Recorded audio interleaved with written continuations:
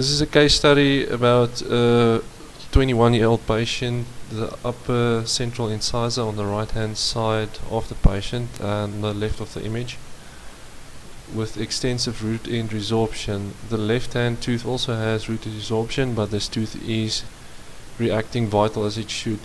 Also note that at the tip of the central incisor there is also something that looks like calcification.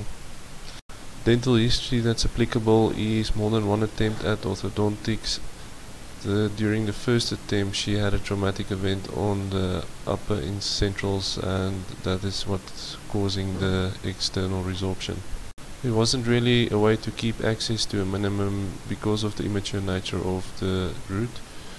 Accessing the tooth, I stumbled upon what actually looked like vital tissue, but it is not pulp. Strictly speaking, it's pulp-like tissue, but I think this is more a granulomatous type of tissue in reaction to chronic irritation. I used a combination of hand instruments, careful hand instrumentation. I didn't want to foul the root surface, as well as chemical debridement to rid the pulp space of the granulomatous tissue.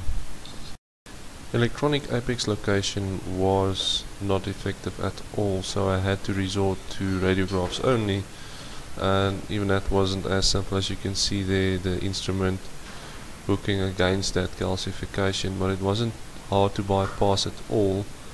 I could just aim it towards the distal and we could easily bypass that denticle. It turned out to be identical after we heavily magnified it. I think this is 21 times magnification. That's why the feed is so shaky, and that is also why it's not always in the middle of the screen. Apology for that. What I'm doing now is to remove the last little bit of that, what I suspect is granulomatous tissue, from the apical portion of the tooth, just to the mesial of the denticle. I was quite tempted to attempt revascularization, but as you can see, I am physically probing the alveolar bone at the extent of the root, and there's hardly any bleeding. For those of you that's following the literature on pulp regeneration would know that one of the many challenges is the lack of a sufficient blood supply to sustain the revascularization attempt into the pulp space. Also because the Hertzwig epithelial root sheet has been long gone. As I said earlier, the patient is 21 at this point, and that is a contraindication for revascularization or to stimulate root end closure. So I used a bioactive cement for obturation. With a blunderbuss apex, I exclusively use negative pressure irrigation. What you see now is the suction tip with a normal irrigation needle fitted to insert it to length, and then using the syringe that's under positive pressure to simply fill up the pulp space, relying on the vacuum that's lower than atmospheric pressure to spread the irrigant throughout the root space in a very safe way. I decided to remove the denticle because one can never be sure what a random couple of odontoblasts inside it would be up to once the treatment has been completed. It could also be vascularized, and this endodontic intervention might upset that and create a little ball of necrotic vascular tissue within this denticle. I used an ultrasonic U-file tip on a very low energy setting to chip it off the root surface. It came off the root surface quite readily, but what's interesting was how tightly it was attached into the alveolar bone, and removing that was a bit like using chopsticks to remove weed from between two paving slabs.